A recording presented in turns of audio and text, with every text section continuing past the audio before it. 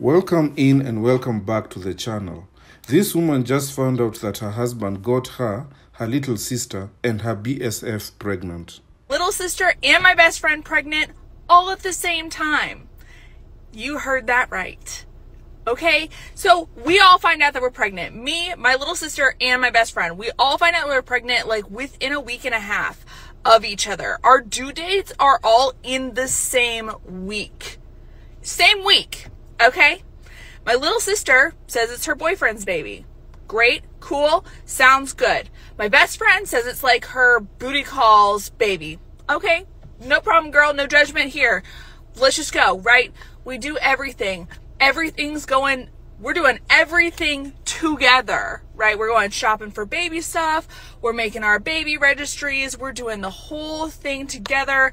And we are planning a baby shower, right? A baby shower. And I'm like, okay, well, let's invite your men. Let's invite the baby daddies. Bring it on, right? And my sister's boyfriend tells her that he wants a DNA test because, surprise, surprise, he was out of town. He was out of town when she got pregnant.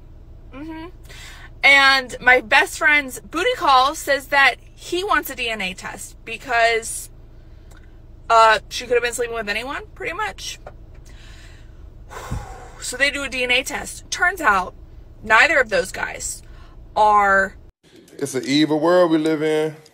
It's the fact that she said best friend, not ex-best friend, husband, not ex-husband, sister, not late sister. It's all crazy to me. At least they can move in together and save on rent and utilities.